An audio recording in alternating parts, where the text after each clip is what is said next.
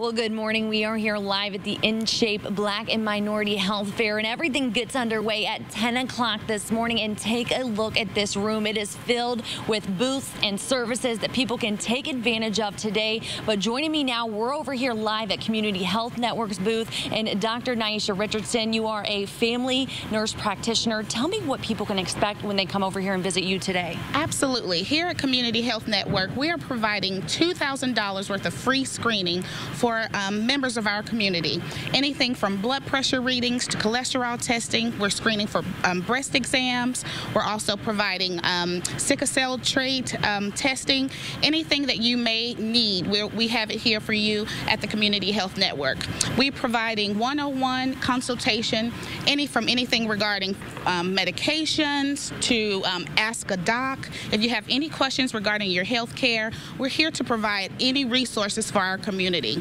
If you would like to establish care with the Community Health Network, we have people here that will help schedule today.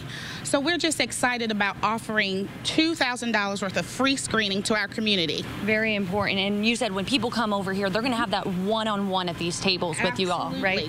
We have members of our healthcare team giving attention to each member of our community personally.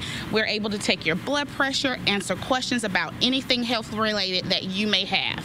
Okay, thank you so much for your time today. And just so everyone at home knows, this runs from 10 o'clock today until 7 o'clock tonight, and it'll be back open tomorrow. The hours are 12 to 6. We're live from the Indiana Convention Center. Nicole Griffin, RTV6.